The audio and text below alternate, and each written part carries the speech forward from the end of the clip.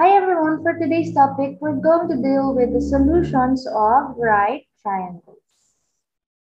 Example 1, we have to solve for triangle ABC given side A which measures 6 centimeters and side B which measures 11 centimeters. So we have to solve for the hypotenuse and these two angles. Let's solve first for the hypotenuse.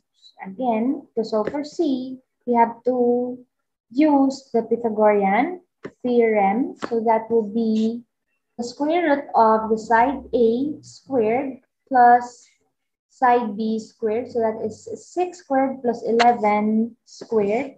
So that is the square root of 36 plus 121, which will give us a square root of 157 centimeters squared, which will give us the value of hypotenuse equal to 12.53 centimeters.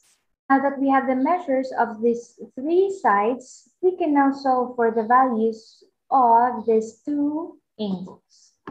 To solve for alpha, we can use the tangent of alpha, which is equal to the side opposite it over adjacent.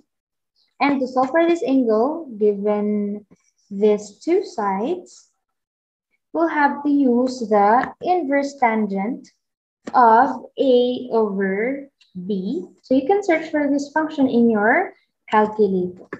So inverse tangent of 6 over 11, so that will give you 28 degrees, 36 minutes, and 38 seconds. So that is the value of this angle. And to solve for beta, we can also use the tangent function, which is equal to B over A. So why B over A? Because this angle, the side opposite to it is angle B, and the side adjacent to it is angle A.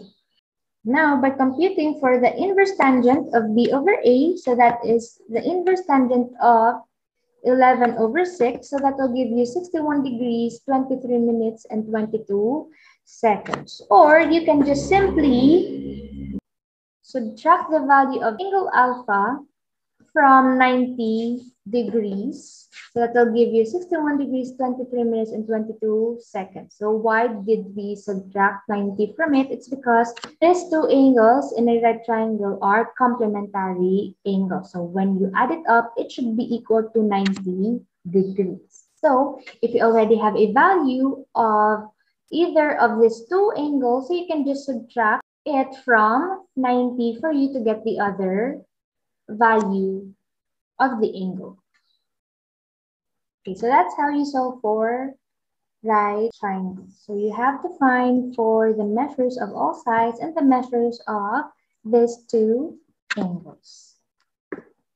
Next example, solve triangle ABC given the value of angle beta, which is 26 degrees, 19 minutes, and 11 seconds, and the value of C, which is 24 centimeters.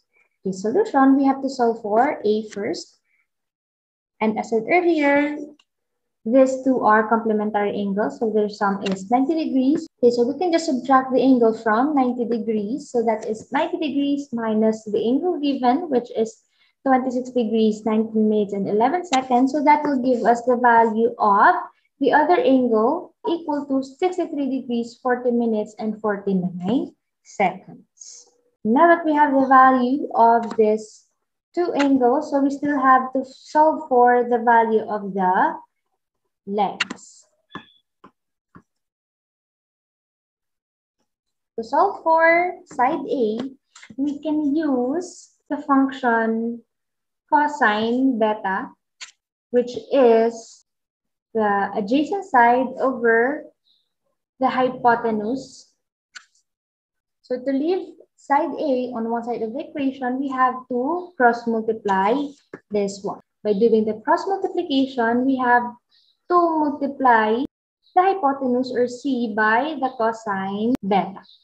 So A is equal to C cosine beta, which is equal to 24 centimeters times cosine 26 degrees, 19 minutes, and 11 seconds. So that will give us the measure of side A equal to 31.51 centimeters. And for side B, we can use the function sine which is equal to B over C. So sine is equal to opposite of the given angle over hypotenuse.